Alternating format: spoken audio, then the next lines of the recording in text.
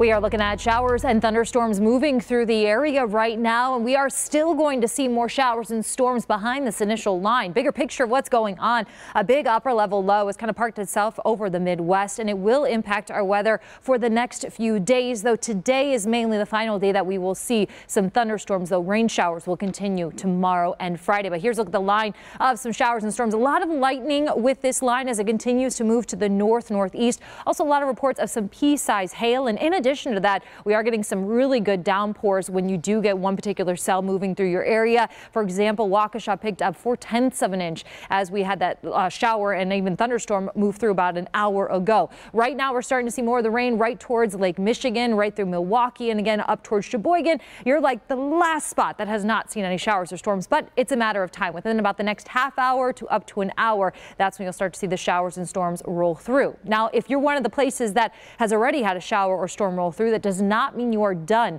with the thunderstorms as we move through the rest of this evening. As we move hour by hour, 6 o'clock, still looking at more moisture through the area, and then we do see somewhat of a lull as we get closer to 7 or 8 o'clock tonight. But once we get closer to 10 o'clock, that's when we'll see more moisture and a good chance for thunderstorms redeveloping across the area. So just as you're falling to sleep, you might be looking at some flashes of lightning and hearing those rumbles of thunder. But by the time we get to midnight or 1 o'clock in the morning, most of that energy moves off to the north, and we'll actually keep things mostly cloudy moving into tonight, with really no showers again happening after midnight tonight.